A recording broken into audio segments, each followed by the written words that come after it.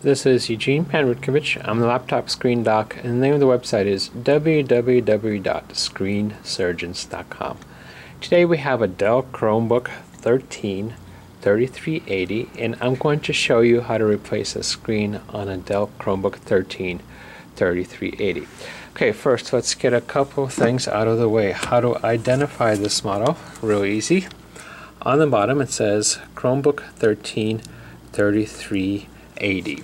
Okay, next thing is each time the laptop is open and closed, it's going to turn on. So we want a laptop turned off while we're replacing the screen. So what we want to do is either go down here, shut down, or long press the power button. That'll turn it off. Next, let's talk about the tools that we're going to use. We have a PH1 electronic screwdriver. PH stands for Phillips, and 1 is the screwdriver size.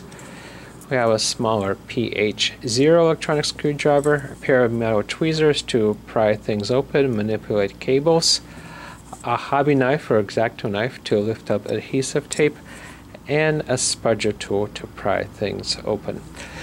Even though this Chromebook looks a lot like other Dell and HP and Lenovo Chromebooks, this one, it's a little bit more difficult to extract the screen than others, and I'll show you the differences in what to do.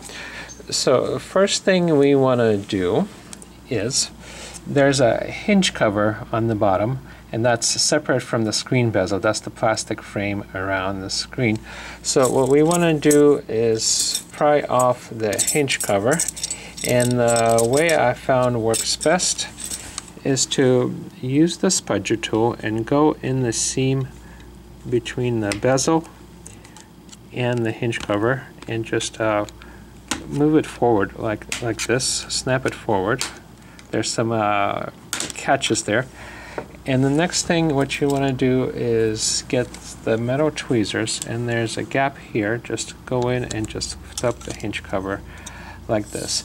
Now to put it back on, I found a good way also. So just put it back on, snap it in the best you can, close the laptop, then go from the bottom and snap it in like so. The first time you open up the screen, open up the laptop, it's going to be a little bit harder. After that, it's going to be easier. Okay, so the laptop is going to turn on again while we're turning it off. While it's still turning on, I'm going to pry open the hinge cover. Again, turn off the laptop and lift up the hinge cover again, like so, and remove it. Okay, once we remove it, we're going to have to remove a total of 7 screws from the bezel to remove the screen bezel. On some laptops, there's no screws at all. Some laptops, there's maybe 4 max, but rarely do you see 7 screws need to be removed. So there's 3 on the bottom. We're going to remove those 3 first. 1,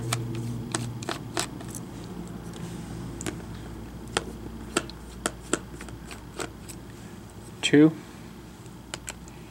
and 3, and then there's 4 on each, and there's 4 on the corners. They're hiding behind some plastic screw covers, so we take our hobby knife, lift up the screw covers to expose the screws, like so, for each side, and put the screw covers next to the openings so we don't lose them. 3 and 4, and then remove the 4 screws. So 1,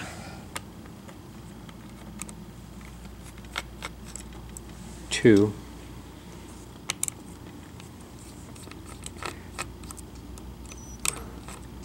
3, and 4. Okay, the next issue that we run into when snapping off the screen bezel is that they use a lot of adhesive to adhere the screen bezel to the screen itself.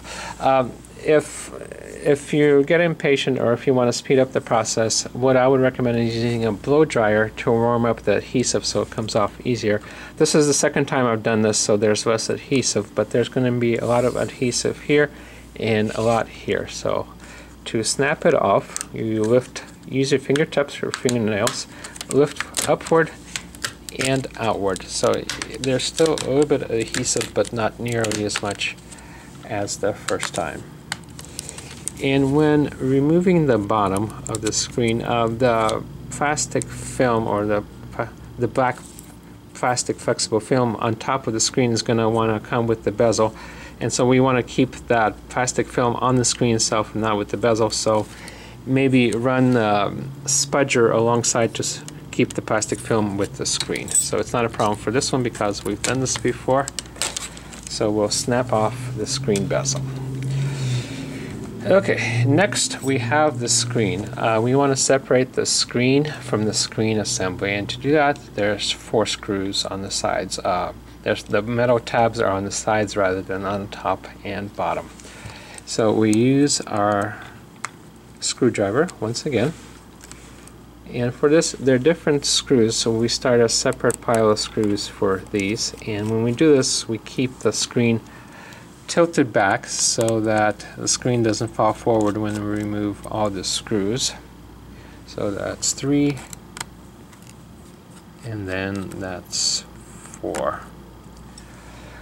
Once we do that, we lift up the screen by the side metal tabs and gently lay it on the keyboard, making sure not to touch this power button so we don't turn it on.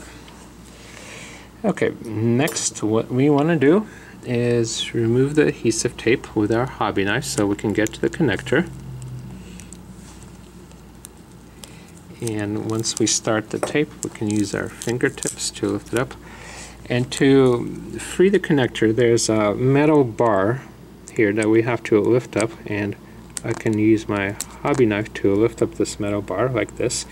Once this metal bar is lifted up, we can disengage the connector. Just pull it back like so. To put the connector back in, we slide the connector back in. It will feel but not hear 2 clicks, and then snap the plastic or the metal wire bar back in. So let's remove this again and take the connector out. Okay, so let's look at this screen. It's a 13.3 inch EDP HD resolution screen. HD is 1366 by 768. Some future version of this laptop model might have a FHD screen, and for that the part number would be different, and possibly the connector also. But most likely the connector will stay the same, but the part number will be different, so you gotta know which resolution it is. The second thing that's unusual about this 13-inch screen is that the metal mounting tabs are on the sides rather on the top and bottom. So this is specific to Dell. Dell likes to do that. Other 13.3-inch EDP screens that go into other Chromebooks will have the metal tabs on top and bottom. So you gotta make sure that you get a screen specific to this Chromebook model. So we have the part number. The part number is N133BGE-E31. Now besides that, besides knowing the part number, you have to know that the metal tabs are on the sides rather than on the top and bottom. You can buy this exact same screen from us, from Screen Surgeons. We carry this particular screen in stock as a replacement for Chromebooks, and most likely this is used in a school or a school district. We work with school districts directly, and we accept purchase orders. To contact us regarding a school district purchase, please go to our website, www.screensurgeons.com. There will be a tab at the top, or link at the top, that says schools, and then there will be a short form for you to fill out so we can get started working with your school or school district. If you're an individual that wants to buy this screen, go to our website, www.screensurgeons.com. On the front page there will be a place where you put in the model number, and that'll guide you to buy the right screen online. And we ship for free priority mail shipping in the United States, 2-3 day delivery, and we can also ship to most countries around the world. This screen comes with a 2-year warranty and free email technical support. Also, this exact same toolkit that I used in this video, that comes for free with the screen, so you'll have everything you need to replace the screen on this laptop. When you do get your screen in, make sure that it's the right one. The tabs are on the sides, and there's a 30-pin connector, a smaller connector here that fits this connector from the laptops. So reconnect the connector like I showed you. Put the screen back in the screen assembly. Put the 2 screws in the top, 2 screws in at the bottom. Snap the bezel back on. Put the 7 screws into the bezel, and then put the hinge cover back on.